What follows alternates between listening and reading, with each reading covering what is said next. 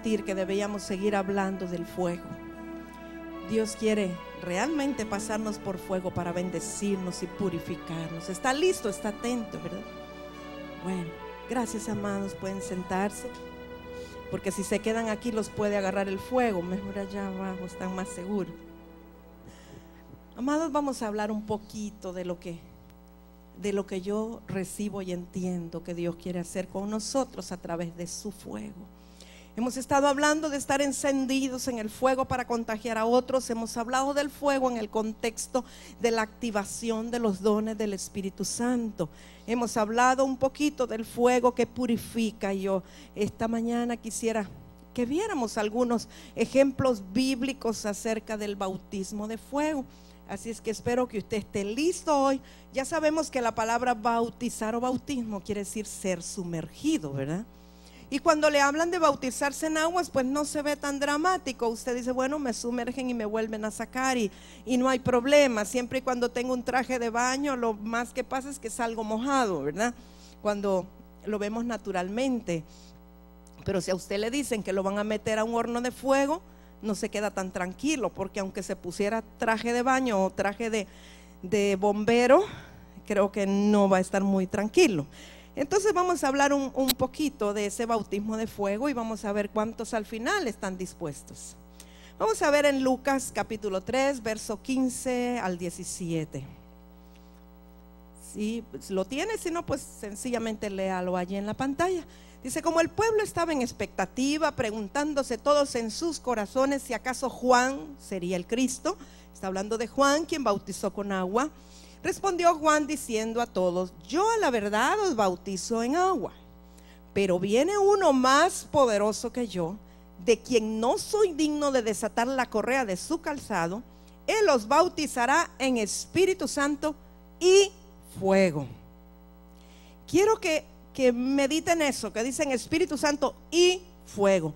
No dicen Espíritu Santo o fuego, porque normalmente decimos, bueno, es que el bautismo del Espíritu Santo es en fuego porque en Pentecostés se pusieron sobre los apóstoles o los que estaban allí lenguas como de fuego. Pero aquí me dice Espíritu Santo y fuego, de lo cual yo entiendo que son dos cosas y dos bautismos separados, pero poco se dice del bautismo de fuego.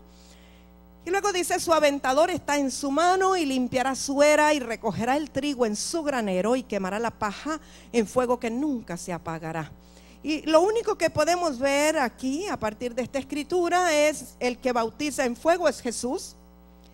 El aventador ya está en su mano. El aventador es para separar lo que es el trigo de lo que es la cizaña. ¿Sabe que el trigo y la cizaña son plantitas que se parecen muchísimo? Y la diferencia está en el grano.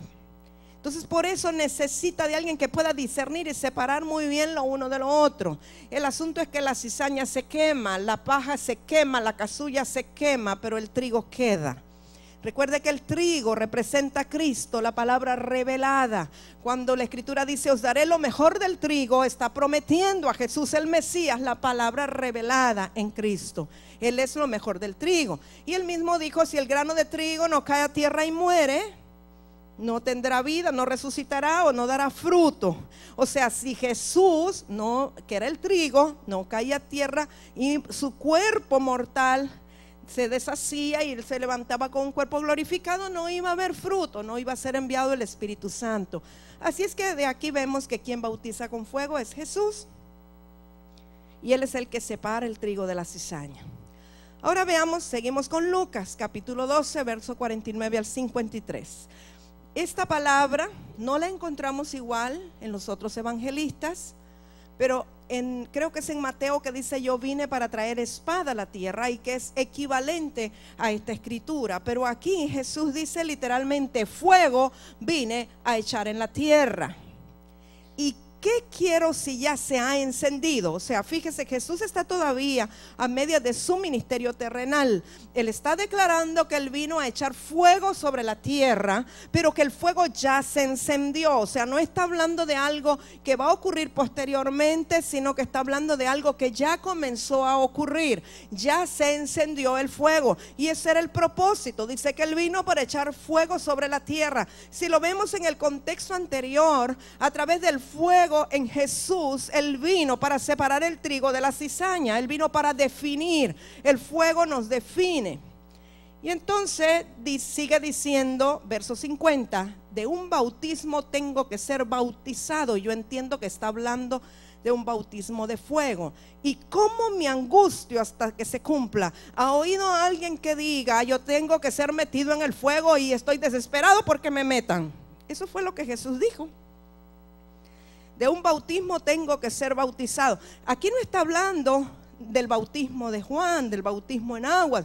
Aquí está hablando de algo más profundo.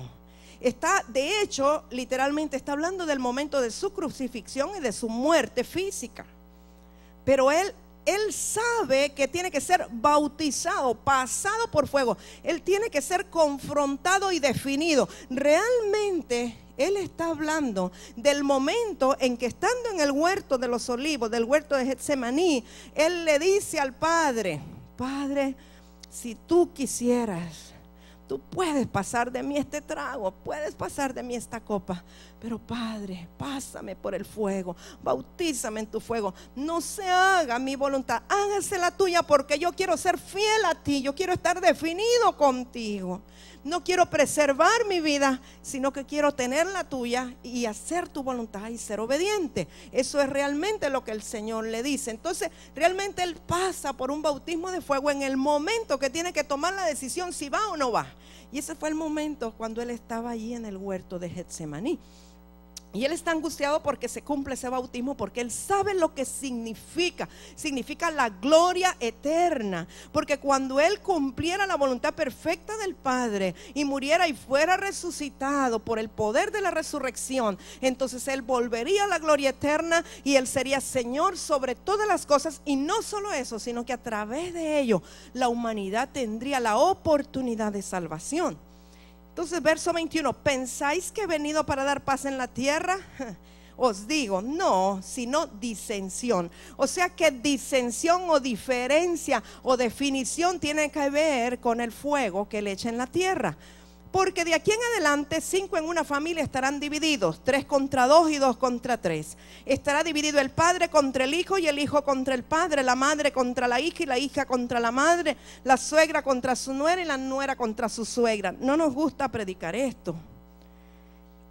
Pero ¿sabe qué? Cuando la nuera se define con Cristo no van a estar divididos, ¿verdad, Abby? ¿Verdad, Joanita?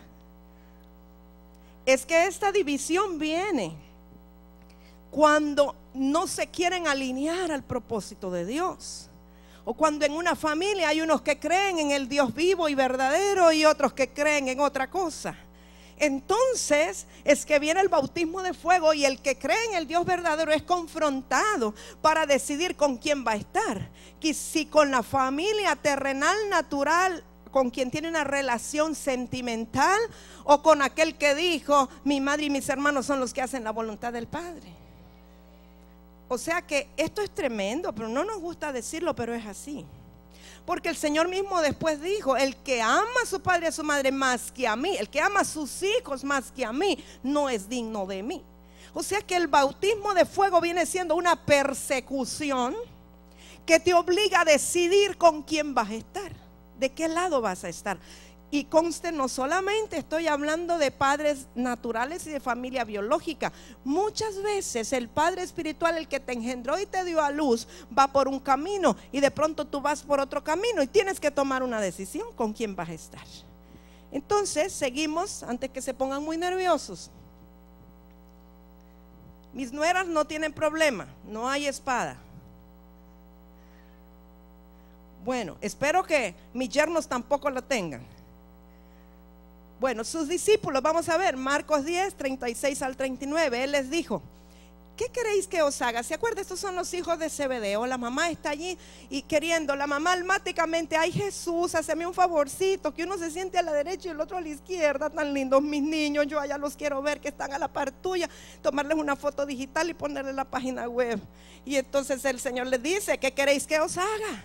Ellos le dijeron: concédenos que en tu gloria nos sentemos, el uno a tu derecha y el otro a tu izquierda.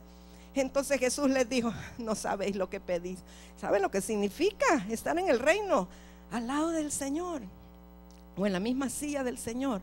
Y luego les hace la pregunta: ¿podréis beber del vaso que yo bebo? Está hablando de la copa que se bebió en el huerto de Getsemaní, ¿verdad? Le dice: o ser bautizados con el bautismo con que yo soy bautizado. ¿Podéis ser bautizados en fuego? ¿Podéis recibir la persecución, soportarla y todavía decidir por mí? ¿Están seguros de lo que están pidiendo? El que es bautizado por fuego y sale ileso del fuego, entonces podrá pedir, podrá estar. No es tan sencillo lo que están pidiendo, les dice el Señor Jesús. Ellos dijeron: podemos.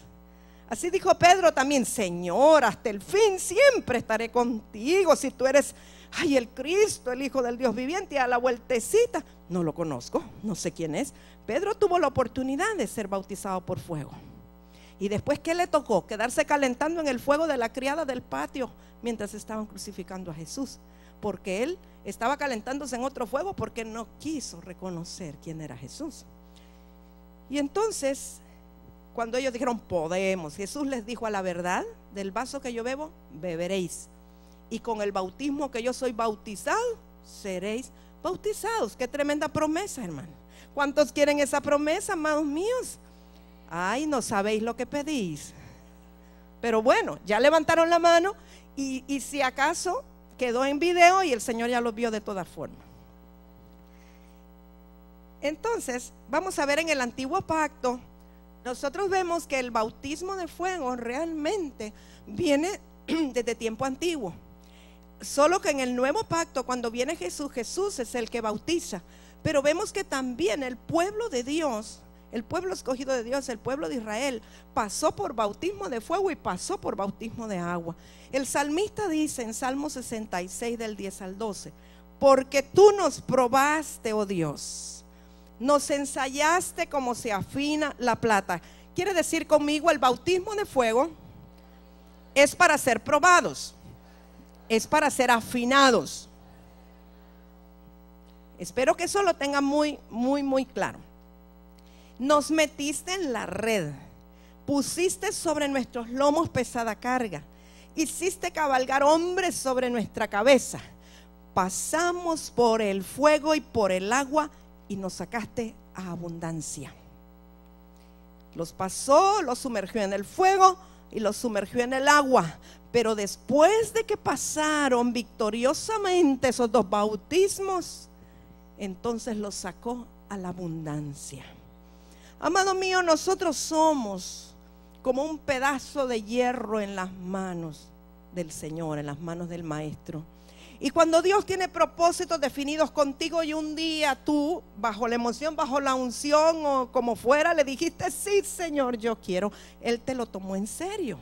Y aunque ya no te acuerdes, Él sí se acuerda. Dios tiene muy buena memoria. Y entonces tú estás como ese pedazo de hierro en la mano de Él. Y entonces aquí tiene el horno de fuego y aquí tiene el balde de agua fría. ¿Han visto ustedes los herreros? ¿Cuántos han estado en el lugar de un herrero que está haciendo, haga de cuenta, herraduras para ponerle al caballo, o está haciendo una hoz o algo de labranza? ¿Sabe cómo trabaja? El pedazo de hierro lo mete primero a la fragua o al fuego bien encendido, y entonces el calor hace que se derrita el hierro. Cuando el hierro se empieza a derretir, se pone moldeable. Nosotros necesitamos pasar por el fuego para ser moldeables. Si nosotros estamos así, tal cual, como un pedazo de hierro sin forma, no podemos ser útiles para Dios.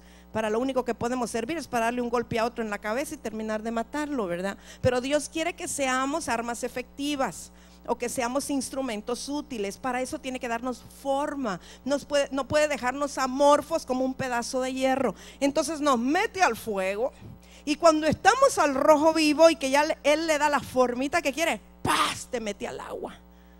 Y entonces, ¡paz!, queda templado. Eso es para templar tus emociones. Hay muchos, amados míos, que si se quedan solo en el fuego, se derriten del todo.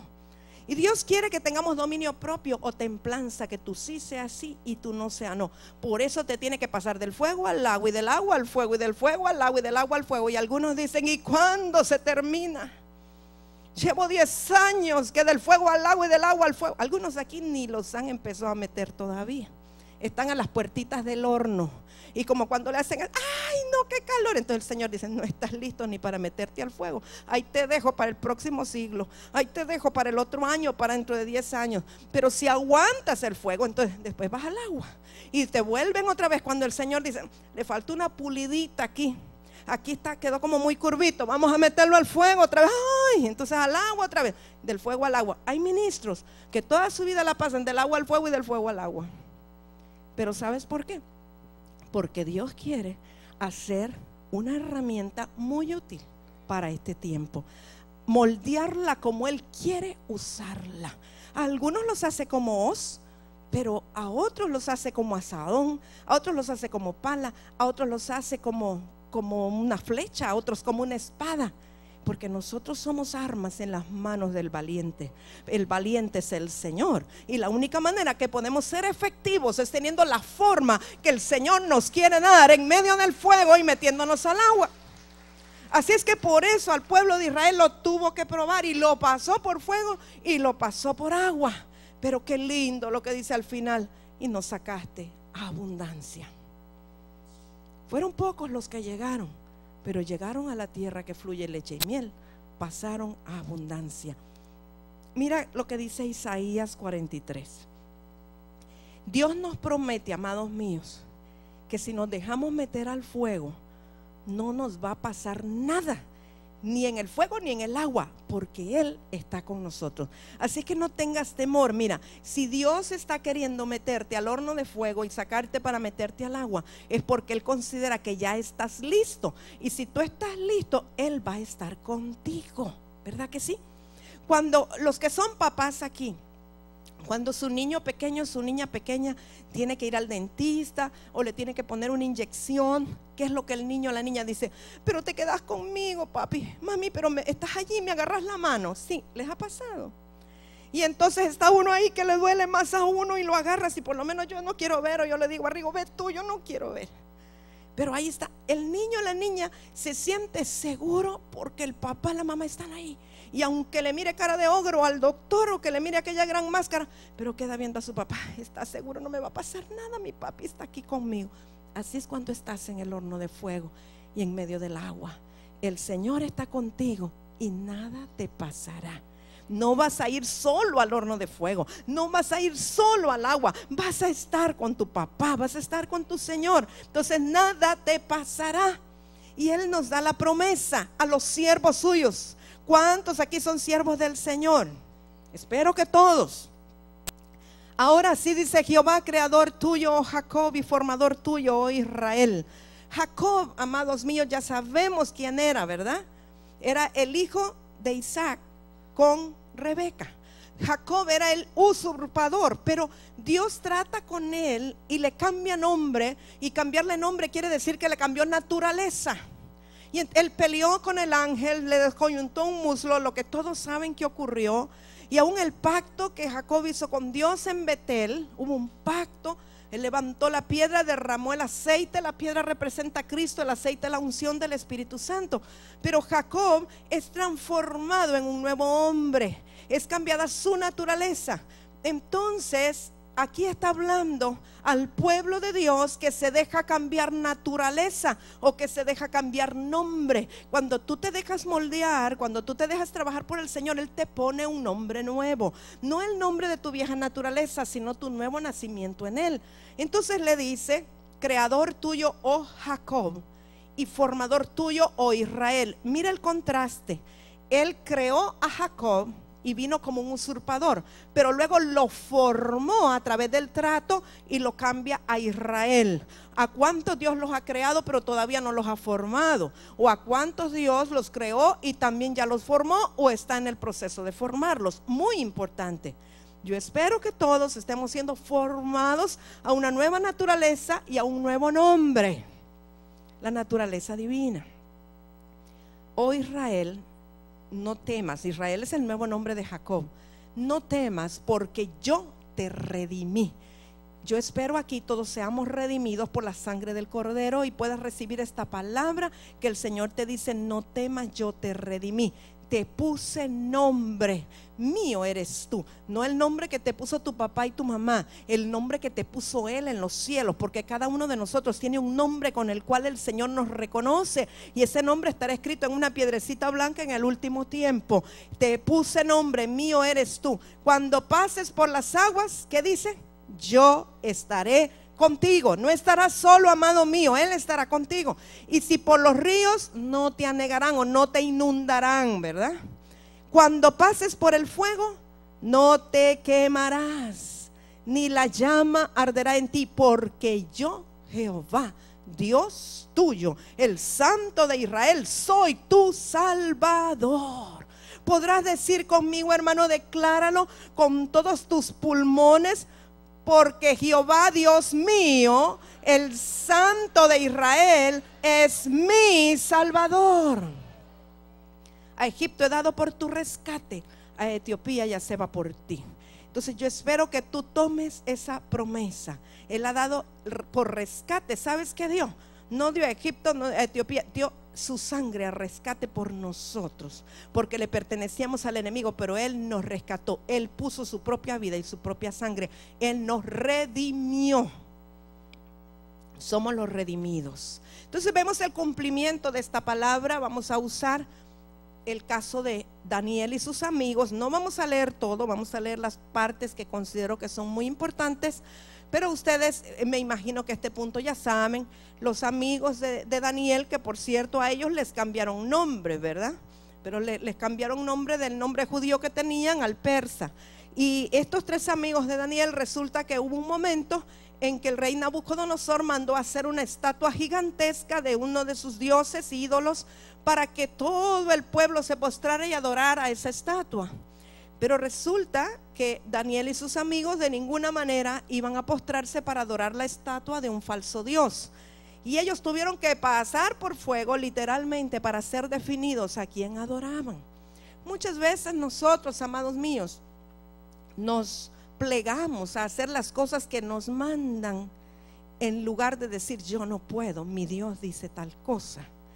Por ejemplo, alguien que está en una institución educativa o en una empresa de comida, vamos a decir un restaurante, y le dicen: usted va a tener que celebrar Halloween. Nosotros aquí el 31 de octubre, toda esa semana celebramos Halloween, ponemos decoraciones, hacemos decoraciones de brujas, de esto, de lo otro. Usted tiene que participar, usted se va a tener que poner un sombrero de bruja, va a tener que andar una nariz, un bastón, y entonces usted dice: vaya pues sí, de todas maneras el Señor sabe que yo lo hago pues por conservar mi trabajo, yo lo hago porque ni modo, como estoy aquí en este colegio, pues yo no sé, por un alumno estoy diciendo eso, como yo estoy aquí en este colegio, pues tengo que hacer lo que aquí dicen, porque ni modo, ¿verdad? Lo siento mucho, Dios te está dando la oportunidad de pasar por fuego, y Él va a estar contigo dentro del fuego. Si tú amas a Dios sobre todas las cosas, tú vas a decir: lo siento mucho, señora directora, señor director, lo siento mucho, gerente de la empresa tal, mis principios no me permiten, porque yo adoro a un solo Dios verdadero, Jehová Dios de los ejércitos, el cual no me permite participar de este tipo de celebraciones. Si usted no le parece, no me permite, entonces voy a tener que poner mi renuncia, o tendré que trasladarme a otra institución educativa donde se adore al Dios que yo adoro. Así de sencillo. Y si tú te pliegas a hacer eso, entras bajo el dominio de ellos, entras bajo la cobertura espiritual de tinieblas en el cual ellos se mueven. Entonces estos, resulta que cuando, ¿verdad?, Nabucodonosor dice que hace la estatua y manda un bando o a un pregonero y manda a dar las instrucciones, y dice: aquí solo le puse algunas cosas en Daniel 3 del 4 al 6, y el pregonero anunciaba en alta voz: mándase a vosotros, oh pueblos, naciones y lenguas, que al oír el son de la bocina, de la flauta, del tamboril, del arpa, del salterio, de la zampoña y de todo instrumento de música, os postréis y adoréis la estatua de oro que el rey Nabucodonosor ha levantado. Y cualquiera que no se postre y adore, inmediatamente será echado dentro de un horno de fuego ardiendo. Y yo me imagino que todos empezaron a temblar y no les importó en quién creían, y dijeron: sí, tenemos que postrarnos como ni quiera Dios. Y que viene el horno de fuego, sí, cómo no, sí, rey Nabucodonosor, sí, no hay problema. Y todos se postraban. Pero hubo unos que amaban a Dios sobre todas las cosas. Y esos eran los amigos, los jóvenes amigos de Daniel. Aquellos que no se quisieron contaminar con el bocado del rey. Aquellos a quienes le dieron legumbres por 10 días. Que vieron que eran más robustos que ellos. Ellos dijeron: no nos postraremos, porque seremos fieles. Daniel 3, 8 al 12. Por esto en aquel tiempo algunos varones caldeos vinieron y acusaron maliciosamente a los judíos.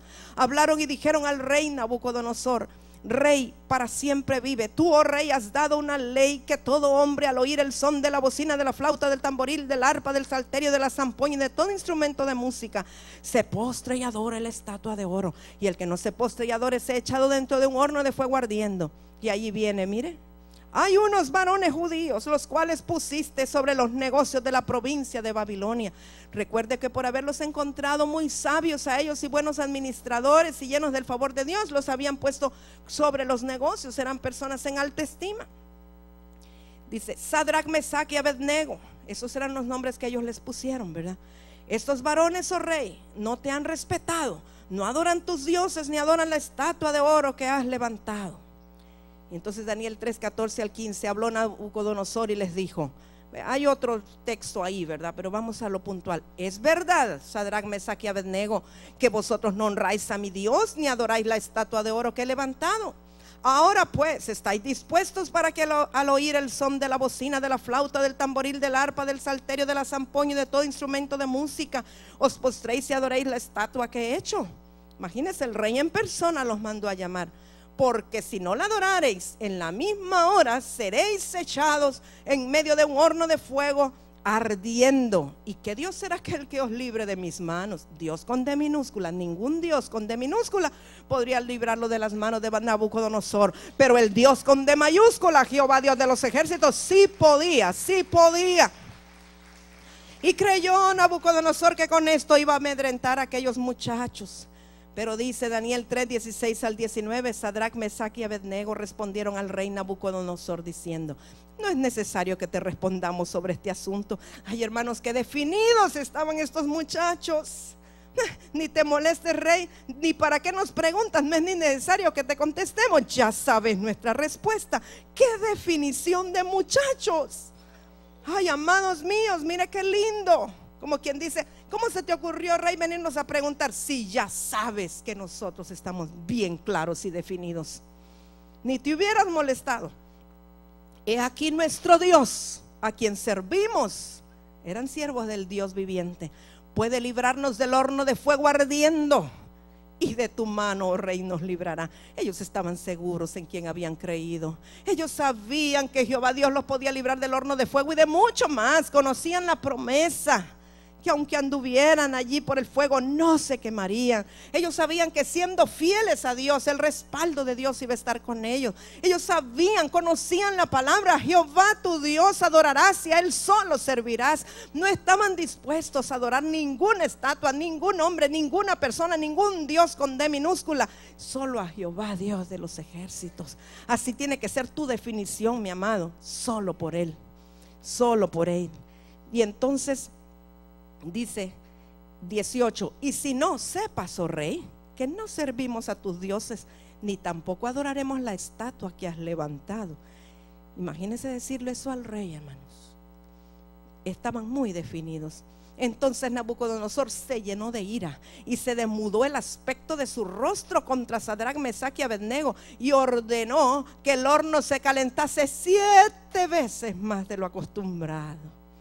Yo no sé a quienes le han calentado el horno un poquito más, pero 7 veces más, hermano. Yo me imagino que normalmente el horno estaba a 100 grados mínimo, así que si se lo calentaron 7 veces más eran 700 grados. ¡Qué tremendo! Pero, y fíjese que era tal, ¿verdad?, que los iban a echar eran los que se quemaban. Vamos a ver Daniel 3, 20 al 23. Y mandó a hombres muy vigorosos que tenía en su ejército. Me imagino que los escogió los más grandotes para que no se le fueran a escapar. Que atasen a Sadrach, Mesach y Abednego para echarlos en el horno de fuego ardiendo. Óigame, no solo les bastaba que los echaban al horno, los amarraban también. ¿Para qué? Yo no sé. para que no se escaparan será, pero entonces estos varones fueron atados con sus mantos, sus calzas, sus turbantes y sus vestidos, y fueron echados dentro del horno de fuego ardiente. Y como la orden del rey era premiante y lo habían calentado mucho, la llama del fuego mató a aquellos que habían alzado a Sadrac, Mesac y Abednego. Imagínense que aquellos venían así desde lejos con los muchachos amarrados para tirarlos, y era tan fuerte el fuego, póngale 700 grados, que mató a los que estaban cargando a los muchachos, y a los muchachos los metieron dentro del fuego. Y estos tres varones, Sadrac, Mesac y Abednego, cayeron atados dentro del horno de fuego ardiendo. Verso 24 al 26. Entonces el rey Nabucodonosor se espantó y se levantó apresuradamente y dijo a los de su consejo: ¿no echaron a tres varones atados dentro del fuego? Ellos respondieron al rey: es verdad, oh rey. Y él dijo: he aquí, yo veo 4 varones sueltos que se pasean en medio del fuego sin sufrir ningún daño, y el aspecto del cuarto es semejante a hijo de los dioses. El aspecto del cuarto, amados míos, es el ángel de Jehová, el varón de Jehová, es Cristo mismo, el hijo del Dios viviente, que está con ellos adentro del fuego, y no les pasó absolutamente nada. ¡Wow! ¡Qué bendición! Entonces Nabucodonosor se acercó a la puerta del horno de fuego ardiendo y dijo, me imagino que para ese momento ya lo habían apagado, dijo: estos no hay manera, están hechos de kriptonita, saber de qué son hechos, de qué material, no hay nada que los derrita. De cristonita, claro que sí. Y entonces dice: Sadrac, Mesac y Abednego, siervos del Dios Altísimo. Qué diferente los trata ahora, ¿verdad? Primero dijo: amárrenlos de pies y manos y tírenlo y caliéntenle 7 veces más. Y estaba furioso. Pero este hombre vio lo que nunca había visto: un horno de ardiendo a 700 grados, y estos 3 muchachos ahí danzando. Yo me los imagino, porque lo único que se le quemaron fueron las amarras, las cosas con las que andaban, y danzando con el Señor Jesús, con el ángel de Jehová ahí adentro, como que estaban aquí, hermanos, a una temperatura de 25 grados. ¡Wow! El rey, yo creo que se quiso ir para atrás, se quiso desmayar, no sé qué le pasó, y dijo: oh, siervo del Dios Altísimo, qué respeto le merecía ahora Nabucodonosor aquellos que se decidieron por el Dios de toda la gloria. Amado mío, si tú te decides a pasar por el horno de fuego y no adorar a quien no sea tu Dios, aquellos que te quieren imponer adoración por otros dioses te van a respetar y van a reconocer quién es en verdad el Dios al cual adoramos, al cual servimos y en quien creemos. Imagínense, siervos del Dios Altísimo, salid y venid. Entonces Sadrac, Mesac y Abednego salieron de en medio del fuego. ¿Sabe qué, mis amados? Si usted sigue leyendo, dice que ni olorcito a humo tenían. No se les pegó ni siquiera el olor a humo, ni un rasguñito, ni más rosaditos, ni insolación, nada agarraron, hermano. Salieron mejor todavía, refinados. Ahora fíjese que yo creo, ¿verdad? En esto, resumiendo, Jesús estuvo con ellos en medio del fuego. No sufrieron daño alguno, antes bien, las ataduras, si alguna tenían, le fueron quemadas en el fuego. Si tú te metes al horno de fuego, dejas que te metan, cualquier cosita que todavía te quede, cualquier atadura, se te quema en el fuego y sales en una mejor condición espiritual. Tu fidelidad en medio del fuego trae definición a los grandes de la tierra. Cuando los reyes, cuando los gobernantes, los presidentes, los alcaldes, los gobernadores, todos los grandes vean que tú estás definido, eso va a hacer que ellos respeten a Jehová, Dios de la tierra, al que tú sirves, por el cual tú vives. Yo veo que Dios a través de la historia siempre trae definición por fuego. Y vemos el caso de Elías. Usted recuerda, Elías está siendo confrontado con los profetas de Baal, y Elías ya está que no sabe qué hacer, porque el pueblo de Israel se está desenfrenando, se está yendo a adorar otros dioses, se está yendo con los profetas de Baal a que les profeticen mentiras, se están yendo a los montes a quemar incienso a otros dioses, haciendo altares a dioses paganos. Y ya Elías dice: si Jehová es Dios, seguidle, y si Baal es Dios, pues seguidle, pero ya no estén claudicando en medio de 2 pensamientos. Y así hoy día hay mucha gente, aún en la iglesia, que tiene 2 dioses. En la iglesia vienen y adoran a Jehová Dios, y cuando están en su trabajo y están en su estudio y están en la calle, adoran a otros dioses. Y yo creo que Dios está enviando el espíritu profético, el espíritu de Elías, para traer una definición y decir: si Jehová es Dios, seguirle todos los días de tu vida, 24 horas al día, sea que estés en la universidad, sea que estés en el trabajo, estés en tu casa, estés en el negocio, estés donde quiera que estés, adórale a Él. Pero si para ti aquellos son los dioses que importan, entonces de una vez no seas tibio. O te haces frío o te haces caliente, te vas en pos de ellos y no estés haciendo la pantomima de que adoras a Jehová Dios. Eso es lo que el espíritu profético trae, una definición. Y eso es lo que es el bautismo de fuego: meterte al horno para que tú muestres que en verdad estás definido a quién amas y a quién sirves y a quién sigues. Y entonces en este tiempo Elías es confrontado y él sabe en quién ha creído y dice: bueno, vamos a ver, ustedes, profetas de Baal, y aquí el profeta de Jehová de los ejércitos, vamos a hacer un altar, y aquel a cual Dios le responda por fuego, pues ese es el verdadero Dios. Y vemos Primera de Reyes 18:24: invocad luego vosotros el nombre de vuestros dioses, y yo invocaré el nombre de Jehová, y el Dios que respondiere por medio de fuego, ese sea Dios. Y todo el pueblo respondió diciendo: bien dicho. Y ya sabemos toda la historia, que primero Elías arregló el altar que estaba arruinado, colocó las 12 piedras, pusieron agua en la zanja, pusieron el holocausto, empezaron a implorar, a clamar, ya sabemos, ¿verdad? Y entonces estaba esperando Elías, porque Elías sabía en quién había creído, que su Dios no lo iba a dejar avergonzado y que su Dios iba a responder por fuego, para definir el corazón del pueblo de Israel, de que quién en realidad era Dios, iba a los Jehová. Primera de Reyes 18, 36 al 37: cuando llegó la hora de ofrecerse el holocausto, se acercó el profeta Elías y dijo: Jehová, Dios de Abraham, de Isaac y de Israel, sea hoy manifiesto que tú eres Dios en Israel, y que yo soy tu siervo, y que por mandato tuyo he hecho todas estas cosas. Respóndeme, Jehová, respóndeme, para que conozca este pueblo que tú, oh Jehová, eres el Dios, y que tú vuelves a ti el corazón de ellos. Si Dios respondía por fuego, el pueblo que estaba entre dos aguas, entre dos caminos, iba a tener que reconocer que Jehová era Dios, y su corazón se iba a volver a Jehová. Por eso el profeta tomó esta determinación tan dramática, pero él sabía en quién había creído. Y ahora en Primera de Reyes 18, 38 al 39: entonces cayó fuego de Jehová y consumió el holocausto, la leña, las piedras y el polvo, y aún lamió el agua que estaba en la zanja. Hermanos, ese fuego lo deshizo todo el holocausto. Viéndolo todo, el pueblo se postraron y dijeron: Jehová es Dios, Jehová es el Dios. Elías sabía que Jehová iba a responder por fuego. Elías sabía que este fuego iba a determinar el destino del pueblo de Israel. Elías era un profeta que tenía comunión con Dios y sabía que Dios lo iba a respaldar. Imagínense qué clase de fuego fue ese, que se deshizo hasta el polvo y consumió el agua. Dios siempre define por fuego, hermanos.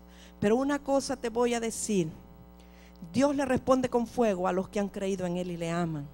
No es cualquiera que se levante y diga: desciende el fuego. No, Elías amaba a Dios y había mostrado ser fiel a Dios. El fuego de Dios siempre viene para definir el corazón de los que dudan, porque hay muchos que hasta que ven las cosas ocurrir, entonces se definen. Dios define por fuego a los suyos. Quiero que tome esto muy bien.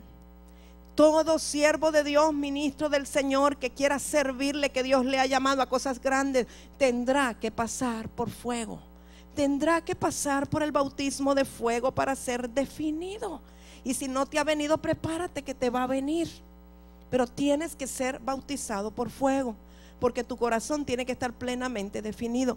Ahora, el fuego de Dios nunca es para destruir a los suyos, sino para afirmarlos. El fuego de Dios viene para destruir lo que se puede quemar, pero el oro que está en ti es afinado.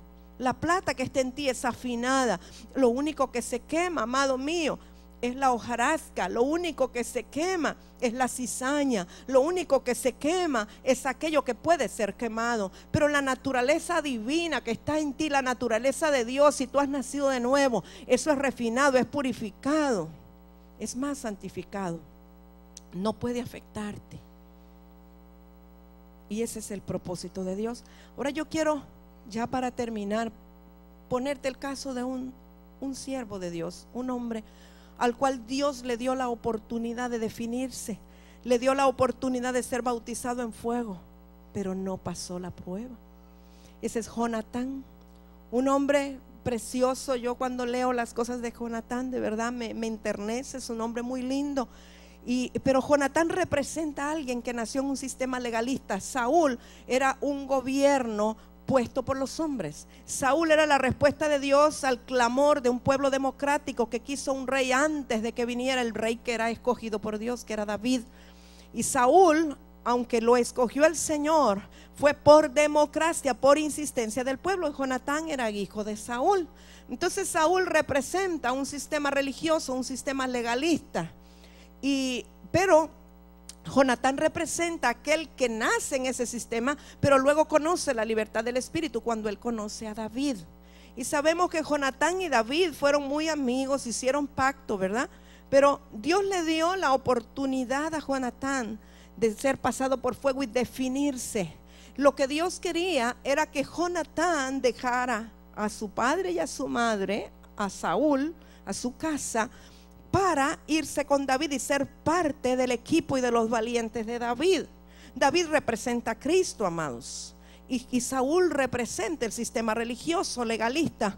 Pero Jonatán, yo creo, lo que yo percibo, ¿verdad?, que Jonatán era bastante sentimental, era un poco almático. Y entonces, aunque amaba mucho a David, hicieron pactos, se sajaron las manos y se comprometieron a cuidar cada uno de la descendencia del otro. Pero Jonatán siempre tuvo lástima de dejar a su papá.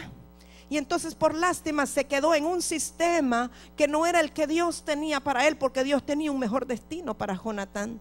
Y Jonatán se quedó hasta el final allí con su padre Saúl. Y aunque él hizo lo que pudo para librar a David de la muerte, ustedes recuerdan en aquel momento en que el rey Saúl hizo una comida, era tiempo de fiestas, y entonces a la par de Saúl tenía que estar sentado allí, bueno, Jonatán, y tenía que estar David y Abner y todos los que deberían de estar con Saúl. Pero David sabía que Saúl lo quería matar y le dijo a Jonatán: hazme un favor, ayúdame ahí con tu papá, yo me voy a esconder porque tu papá lo que quiere es matarme. Pero si él pregunta por mí, dile que yo te pedí que me dejaras ir a saludar a mi familia aquí nomás en Belén, porque es tiempo de fiesta. Pero si no ven que hago falta, pues no te preocupes, no digas nada. La primera noche de fiesta el rey pues no dijo nada o no se fijó, pero la segunda noche dijo: el puesto de David está vacío, ¿qué pasó? Y Jonatán le dijo: no, es que él me pidió que por favor lo dejara ir a saludar a su familia en Belén. Y Saúl se enojó muchísimo y entró en una ira tan grande, sacó su espada y Jonatán vio la intención del corazón de Saúl de matar a David. Y entonces se fue Jonatán a buscar a David y le dijo: mira, mi padre te quiere matar. Y entonces no sé qué vamos a hacer, quédate aquí escondido. Pero hicieron un trato y le dijo: mira, yo voy a venir mañana con mi escudero y voy a lanzar una flecha, y entonces le voy a decir al muchacho que vaya y recoja las flechas. Si yo le digo las flechas están más acá de ti, quiere decir que tú puedes venir, salir del escondite y venir. Pero si le digo las flechas están más allá de ti, eso quiere decir que huyas porque mi padre te quiere matar. Vamos a ver qué logramos. Y así lo hicieron, y al día siguiente pues Jonatán salió con su escudero y David estaba allí escuchando, y el escudero no sabía de qué se trataba, era algo que solo habían arreglado David y Jonatán. Y lanzó la flecha y el muchacho corría, pero Jonatán lanzó la flecha tan lejos para decirle al escudero: las flechas están más allá de ti, porque definitivamente David corría peligro. Yo pienso que ese era el momento en que Jonatán tenía que haberse ido con David. Sin embargo, David se fue, huyó, y ya espero que ustedes hayan leído la Biblia y conozcan el resto de la historia. Pero lo que yo quiero aquí enfatizarle, amados míos, no es porque sea su papá biológico o papá ministerial. El que conoce la libertad del Espíritu y se define por Cristo tiene que definirse por todo lo que es la libertad en Cristo. No puede estar mitad y mitad. No se puede estar en medio de dos fuegos, porque si andas en medio de dos campamentos, si no te defines, no solo entre Baal y Dios, sino en cuanto a sistema y a libertad espiritual, y estás jugando con las dos cosas, terminas muerto. En otras palabras, quiero decírtelo. Si Dios te ha llamado a un ministerio libre en el Espíritu, Dios te ha llamado a escuchar su voz, Dios te ha llamado a ser guiado por el Espíritu Santo, pero tú tienes comezón de oír y te pasas oyendo la radio y viendo la televisión y escuchando mensajes de aquí y de allá y te llenas de legalismo. Y vienes aquí o vas al ministerio donde sea en libertad y escuchas y oras y la voz de Dios, pero luego vas al otro lado, ay, esto porque mucho conocimiento, porque me gusta, porque terminas muerto. Tienes que definir por la vida. Tienes que definirte a meterte al bautismo de fuego y definirte por aquello a lo cual Dios te llamó, porque si no, no hay vida. ¿Sabes cuál fue el final de Jonatán? Su muerte prematura. Este no era el plan de Dios. Segunda de Samuel 1 al 23. Esto ya es cuando ya ha muerto Saúl y ha muerto Jonatán, que sabemos que fue muy triste su muerte. En el mismo día muere Saúl, mueren los hijos. Cuando Saúl mira, él mismo se entierra su espada porque su escudero no lo quiso matar, y todos mueren el mismo día. Cuando se lo llegan a contar a David, David empieza a llorar y empieza a endechar, y aún lloraba porque murió el ungido de Jehová. Todavía David lo consideraba el ungido y lloraba amargamente por Jonatán, y entonces comenzó a escribir un canto. Y ese canto que está en segunda de Samuel capítulo 1, el verso 23 nada más saqué para que usted vea. Dice: Saúl y Jonatán, amados y queridos, inseparables en su vida, tampoco en su muerte fueron separados. Más ligeros serán que águilas, más fuertes que leones. ¿Qué quiso decir? Fueron inseparables en la vida. Jonatán no se quiso separar de su padre, por eso también tuvieron que morir al mismo día. Tampoco se separaron en la muerte. Si Jonatán se hubiera separado y hubiera tomado el camino que tenía y el destino que el Señor le había preparado, si hubiera ido con David, no hubiera muerto ligado a su padre. La muerte prematura. Parece duro lo que le estoy hablando, ¿verdad? Yo veo a unos muy meditabundos. Parece duro, pero es que Jesús vino a echar fuego a la tierra. No fue nada suave.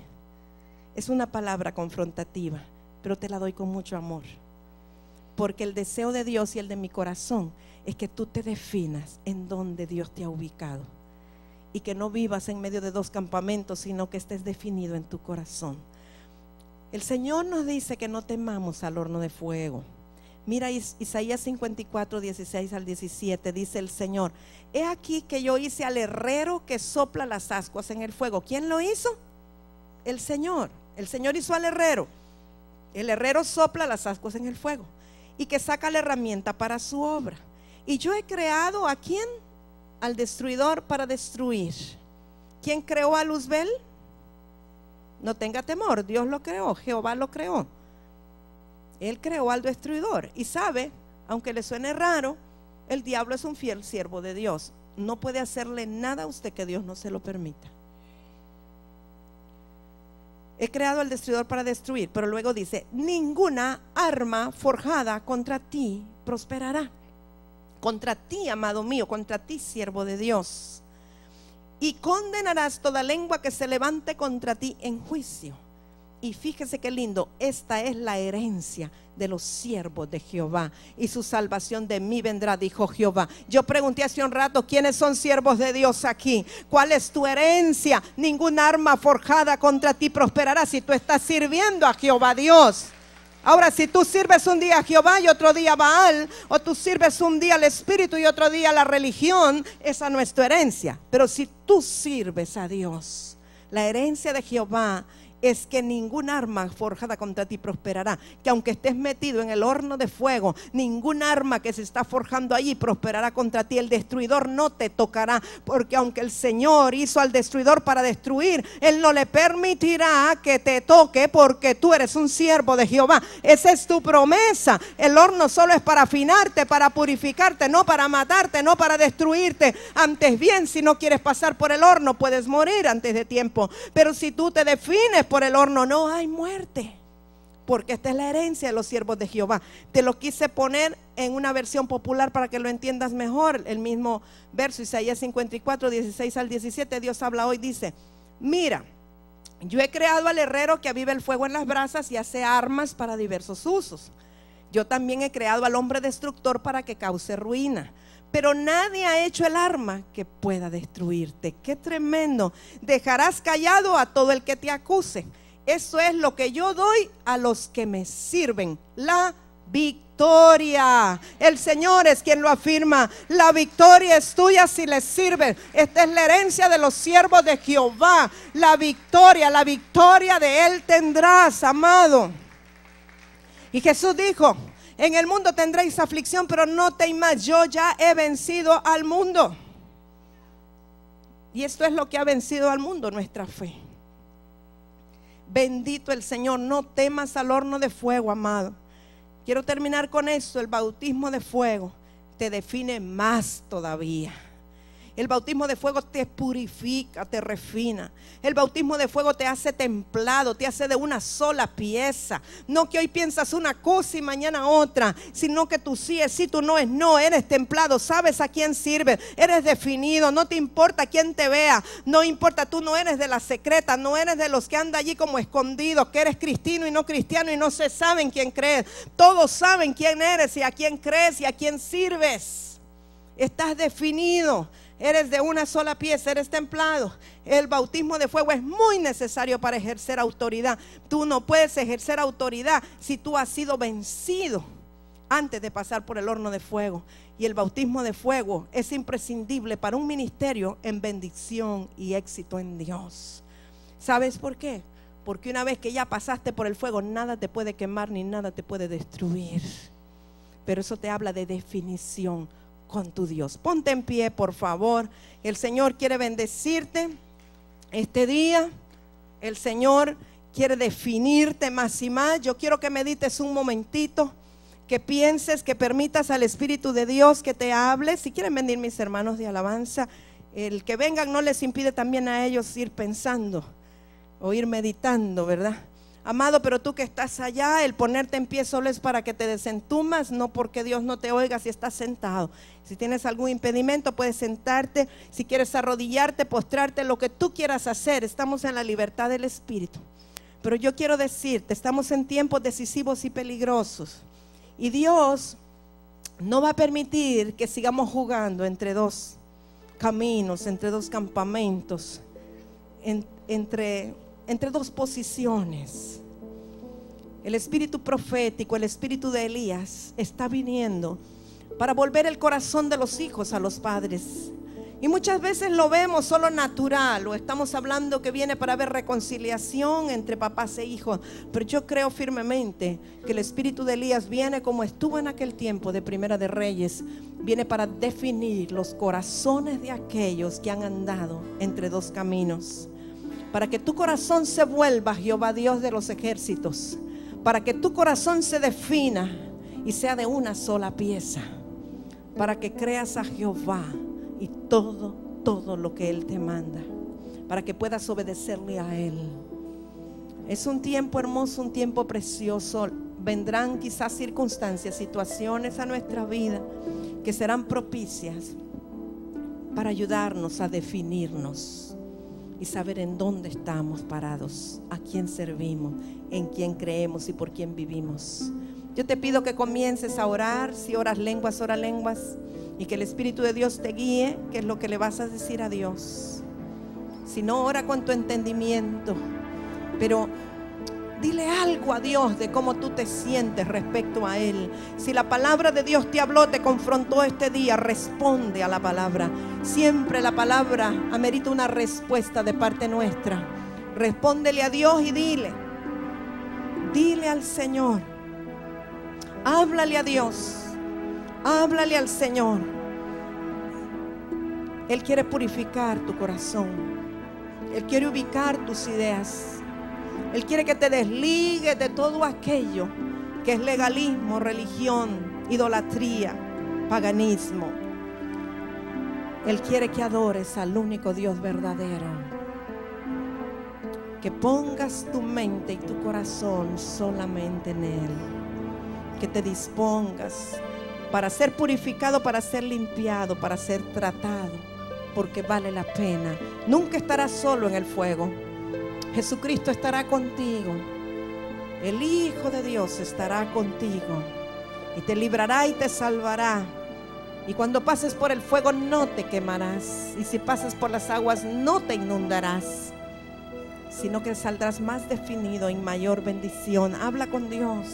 Ahí donde estás, habla con Él. Abre tu boca y exprésale a tu Dios. Exprésale a tu Dios. Háblale, dile cómo te sientes. Dile lo que necesitas. Si acaso entre los que están aquí esta mañana hay quien haya sido muy conmovido, muy confrontado con la palabra, Dios le haya hablado y dice: yo quiero comenzar de nuevo con el Señor, yo quiero definirme hoy con Jesús, yo quiero dejar a un lado las cosas en las cuales he andado, porque he andado con un pie en un lado y otro en el otro. Si tú quieres hacer ese pacto con Dios hoy, yo te invito a venir al frente voluntariamente. No porque no te puede escuchar Dios allá, sino que el hecho de moverte, esa acción es humillación, y Dios te va a bendecir mucho y va a tomar en cuenta tu pacto. Hoy te dije que era un día especial, un día que marcaba tu vida, un día de definición, un día para prenderte en el fuego del altar, un día para amar más a tu Dios y definirte quién es Él y quién eres tú. Bendito Dios, mira tu pueblo, Señor, deseoso de servirte a ti, solamente a ti, de adorarte a ti, Señor, el único Dios verdadero. Te bendecimos, Dios, por tu pueblo. Fortaléceles, ayúdales, Señor, en esta hora. Quita aún toda ambivalencia, toda confusión. Empieza a renunciar, amado mío, que estás aquí al frente. Renuncia a todo aquello que está en tu mente, que muchas veces te ala, muchas veces te quiere atrapar, te quiere atraer hacia cosas que no agradan a Dios. Empieza a renunciar a aquello que a veces te hace claudicar en el camino del Señor. Comprométete con Él y dile que necesitas de su gracia este día, que tú quieres estar firme, que tú quieres afirmarte, que quieres ser como aquellos jóvenes que aunque metidos en el horno de fuego no les importó, que pudieron levantar su mirada y decirle al rey: ni me preguntes, tú ya sabes dónde está mi corazón. Padre, yo te pido que tú escuches el clamor del corazón de tus hijos que han pasado aquí al frente, Señor, que desean una mayor definición contigo, un nuevo comienzo, un nuevo tiempo. Tú que todo lo sabes y todo lo conoces, oh Dios, te pido, ministrales tú en directo, Espíritu Santo. Ministra tú los corazones de ellos. Trabaja tú, Señor, en sus vidas, por favor. Gracias, Señor. Te pido por los jóvenes, de manera especial los jóvenes que están aquí al frente. Señor, ministra sus vidas, sus corazones. Gracias, Señor, por un pueblo que te adora, por un pueblo comprometido contigo, por un pueblo definido, un pueblo que sabe quién es su Dios y a quién debe de servir. Señor, gracias. Ministra, Dios, el corazón de tus hijos. Oh Padre, gracias, Espíritu de Dios. Muchas gracias, Señor. Tú conoces las inquietudes, tú conoces, Señor, las interrogantes. Tú conoces, Señor, aún las causas, las razones por las cuales a veces han claudicado. Padre, te bendigo por cada hijo tuyo que está en este lugar. Padre, gracias en el nombre de Jesús. Gracias por los que están aquí al frente. Te bendecimos, Dios. Te bendecimos, te adoramos, te adoramos, te adoramos. El pueblo que está allá en las sillas, adore a Dios. Adore a Dios, por favor. Adórele con sus manos, con su boca, con su corazón. Adore a Dios porque el Señor está aquí. Y el Señor está viendo el corazón de estos que han pasado al frente porque quieren adorarle a Él solamente. Y Dios conoce sus corazones. Padre, yo bendigo a tu pueblo. Bendigo a estos hijos tuyos que están aquí, Señor, frente a ti, para definirse contigo. Te clamo, te pido tu gracia y tu favor en sus vidas. Clamo a ti, oh Dios, por tu fortaleza para ellos. Clamo a ti, oh Dios, esta mañana para que tú les sostengas por su mano derecha y no les sueltes. Clamo a ti, oh Dios, que en tu gran misericordia, Señor, tú los establezcas y los afirmes. Espíritu de Dios, que esta mañana sea real en sus vidas tu promesa. Aunque pases por el fuego, no te quemarás. Aunque pases por las aguas, no te anegarás. Oh Dios, muchas gracias. Sean muy bendecidos, muy bendecidos, muy bendecidos, muy bendecidos. Deja que el Señor te ministre, deja que el Señor te arrulle, deja que el fuego de Dios pase sobre ti y queme, queme, queme, queme.